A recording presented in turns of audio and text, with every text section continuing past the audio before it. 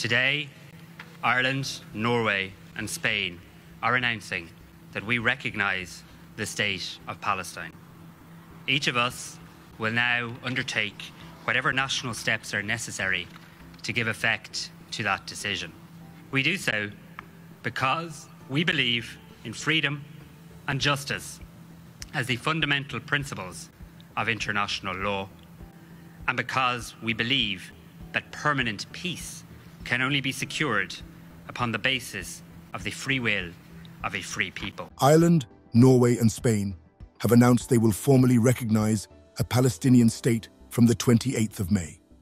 Spain and Ireland said the decision was not against Israel nor in favour of Hamas, but rather in support of peace.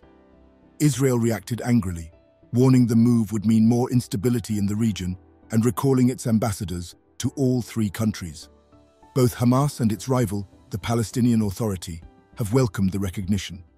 Norway was first to make its announcement Wednesday in a move coordinated with the other two countries. Prime Minister Jonas Gahr Store said in an address that the move was in support of moderate forces that are on a retreating front in a protracted and cruel conflict.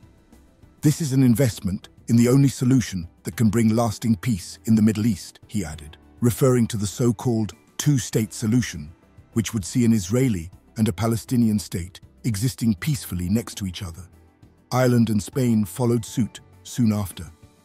Today, we state clearly our unambiguous support for the equal right to security, dignity, and self-determination for the Palestinian and Israeli peoples, Irish Foreign Minister Michael Martin said. The country's Prime Minister, Simon Harris, later stressed that Hamas is not the Palestinian people. Today's decision to recognise Palestine is taken to help create a peaceful future, he said. Mr. Harris's comments were echoed by Spanish Prime Minister Pedro Sanchez, who said the move was not against Israel, is not against the Jews. It is not in favour of Hamas, which is something that has been said. This recognition is not against anyone. It is in favour of peace and coexistence. Israel reacted to the announcements with fury. Foreign Minister Israel Katz said he was ordering the immediate return of the Israeli ambassadors to all three countries for consultations. Israel will not go over this in silence. There will be other serious consequences, he said.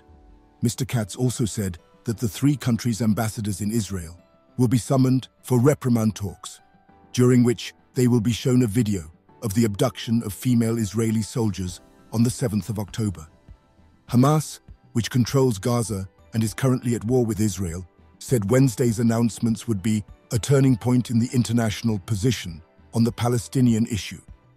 In a statement to AFP, Bassem Naim, a senior Hamas figure, said the brave resistance of the Palestinian people was behind the move. Hamas's rival, the Palestinian Authority, PA, which controls parts of the Israeli-occupied West Bank, said Norway, Spain and Ireland had demonstrated their unwavering commitment to delivering the long-overdue justice to the Palestinian people. The issue of Palestinian statehood has vexed the international community for decades.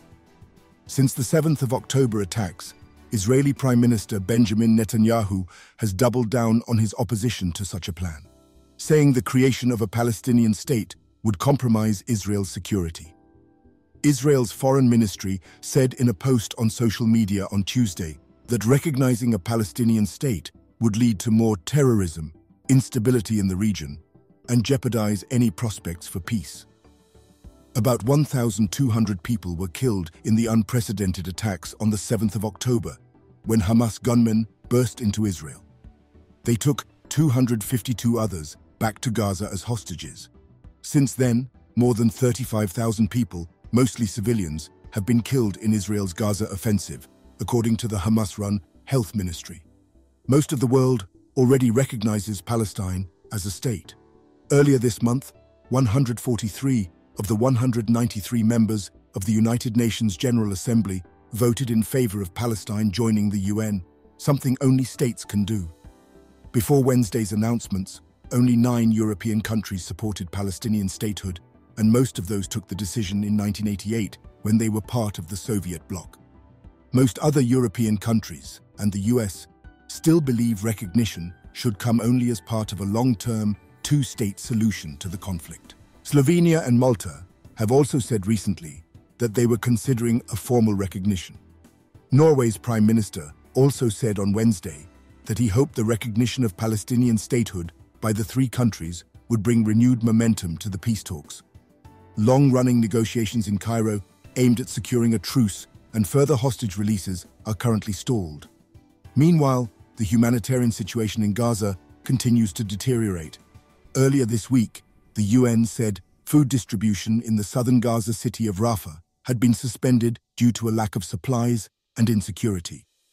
The chief prosecutor of the International Criminal Court, ICC, recently applied for arrest warrants for Mr. Netanyahu and Hamas's leader in Gaza, Yahya Sinwar, for war crimes.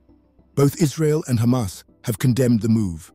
Israel says an offensive in Rafah is needed to eliminate Hamas, but the international community has warned against it, saying it will greatly exacerbate the humanitarian crisis in Gaza.